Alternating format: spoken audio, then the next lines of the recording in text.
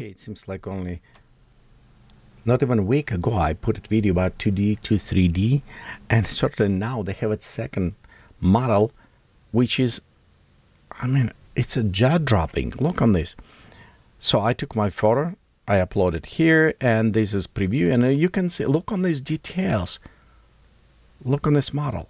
You know, if we're going with this type of the progress, less than a year, we probably will have a very high resolution, fully rigged models created just from single image. Well, but let me show how you can do this as well. Beside all of the links to this resource and everything when I'm showing you will be down below, so you can try by yourself. First, let's go to our original source, and right here you can see it was a release, Hunyuan3d 2. And you can actually install in your machine, and you can install in a Windows platform, because original was just for the Linux.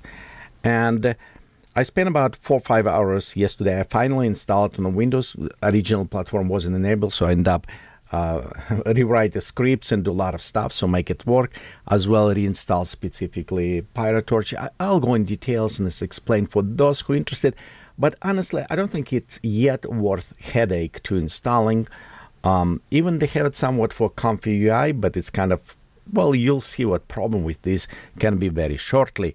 I will say wait about a couple, 3 days till more solid installations come, and then you can put it on your Comfy UI. But for those who impatient or just interested in how it's work, let's look more in details. Right here, you can come to this in a GitHub repository, and if we scroll a little bit down below, you'll notice in the abstract, we can see what is actual model work. And to me, it was very impressive in a way how they approach to this.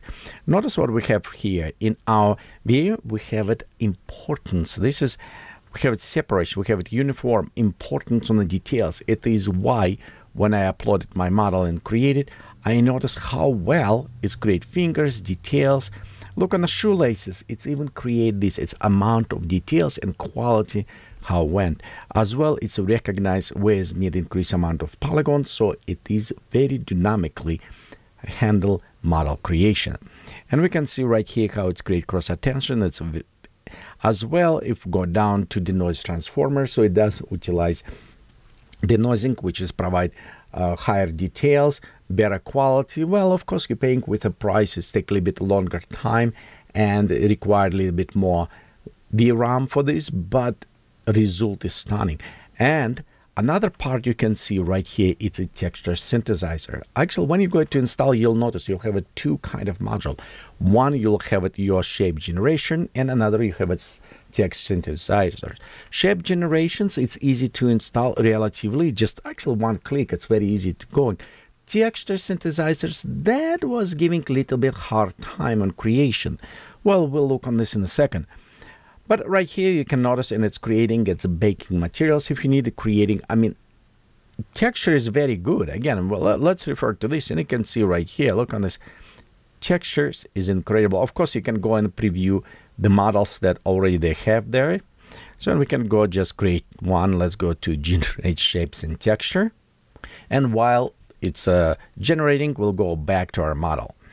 Okay, so what we needed to install if you want to play around. If you are on a Windows platform, then I will recommend you for you to go to this Windows 3D portable, links down below, and you can run just this interface by itself. Very easy installation is just downloaded zip.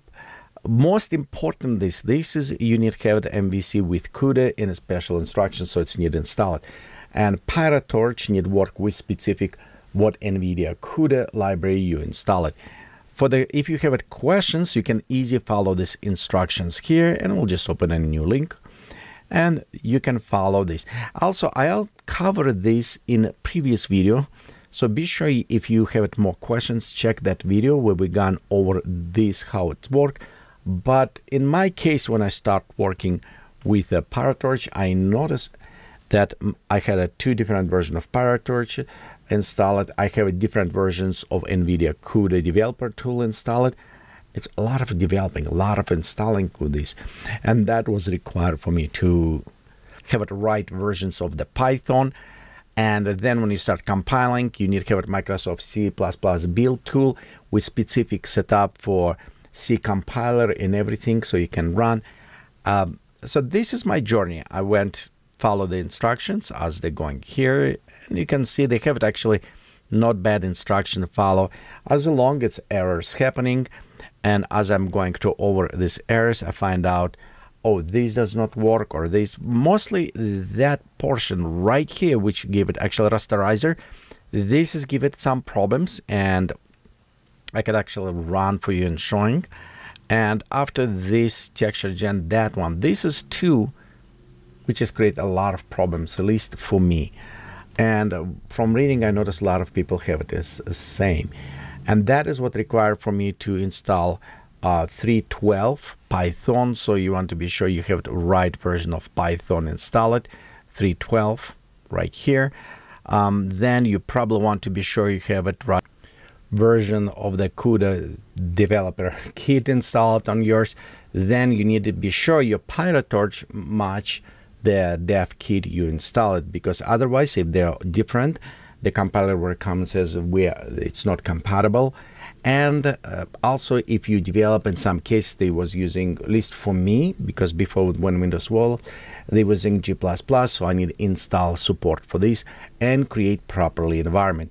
As well, when you install Microsoft C compiler, if you don't have it your environment set up properly, then you need to run dev tool and run from this environment to compile everything.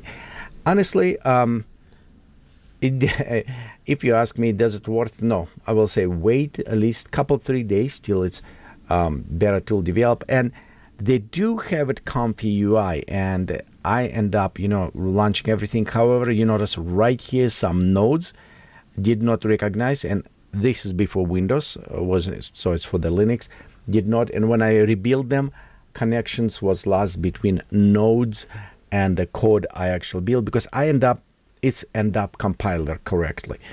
It took some time. It took some time for me to go through all of this, you know, rewrite a bunch of codes there so they can work properly with from Unix to the Windows platform, rewrite some stuff, because replacing some compilers one on another. So it was taking a little bit time, but I did make it work on my machine. But it took me honestly 4 hours, and it's not just a script. It's because I do a lot of developing on this machine, and honestly my environment was messy. Okay, so and I need to remove bunch of older version of PHP, remove some PyroTorch, install properly version of CUDA so it can work. Anyway, it was a fun journey, but honestly, just wait. I will give it a little bit time, and I will say just wait a little bit. Oh, by the way, this, see, there you go. It's take this card. Look on this, how well it did. Wow. That is just what we generated. Look at this. It's a perfect. Before the one model, before video, when we tried first model, it was wow, you know, for this time. But this is almost commercial ready, because you can take this model, save it, and 3D print it. Actually, that's what I'm going to do. I'm going to try just for fun, 3D print it, see how it will come up. But it's incredible. Well, also, beside everything else, you can follow these steps if you want to try it. Be sure you're downloading properly models here. And as well, if you scroll a little bit below, you'll find in the news they have a good link like to the Windows. This is installation tool. So if you run on the Windows, you can follow here and install it. Just download it, one big zip file. It's about, will be 1.7 gig, I think. Open, it's about 2 gigs. You need to run batch files. It's named batch 1, 2, and 3. First is where it's compiler. That is where, at least for me, a lot of problems happening, have errors coming one after another. So it's need to be work with this. But also, second one is downloading models. Another ones you can do, try the Hunyuan3d wrap, and of course 3D packets, what we was using, if you remember, in previous videos. So if you install this. My assumption that most likely, because it's a modification of the model and everything and integrations, we end up downloading just models, and maybe will include few nodes and pre-compile for the textures, so you can install on Windows just simply as a updating your Hunyuan3d pack, most likely. But we'll see in couple 3 days.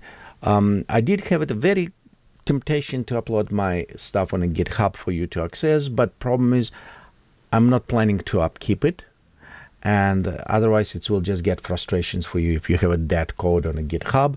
So like I say, as other things, I will probably wait a little bit for the code update, and next video we're going to dive in on our local machine with Comfy UI to see how it's worked. But for now, just try this, see what you think. Let me know, and we'll see you next time.